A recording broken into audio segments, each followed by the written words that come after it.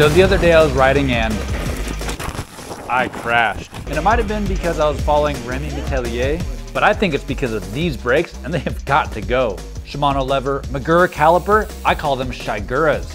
I created these last year for a super strong on-off feel, but for riding enduro, the wheels lock up too easily.